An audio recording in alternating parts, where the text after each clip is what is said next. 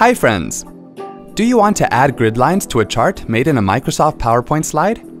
Let's go ahead and see how you can do so. Open the desired PowerPoint presentation. Go to the desired slide and then select the chart. Select the Layout tab and open the Grid Lines menu.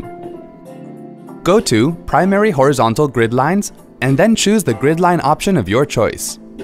You can also go to Primary Vertical Grid Lines and then choose the grid line option of your choice. It will show in the Grid Lines chart. See? That wasn't hard at all. Thanks for watching. For more details, click on the eye icon on the top right of the video. Check out our iYogi channel for self-help videos on Windows, Mac, smartphones, security, social media, and much more. Have something to ask or share? Pen it down in the comments. To get iYogi tech support, dial toll-free numbers. To stay empowered technically, subscribe to our channel.